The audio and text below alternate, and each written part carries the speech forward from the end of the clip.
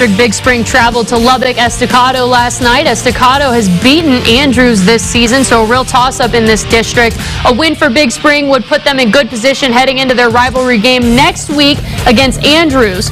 Both defenses came out strong early on. Big Spring 3rd and goal. A big stop by the Estecado defense on a completion by Eli Cabos to force the Steers to kick a field goal. Estecado looking for their first points on the goal line. Bobby Ross runs to the house, scoring early for the Matadors, 7-3 Estecado. Estecado looking for another score again, but the Matadors fumble just short of the goal line. Big Spring's Keyshawn Woodruff covers it, and life for the Steers after the stop.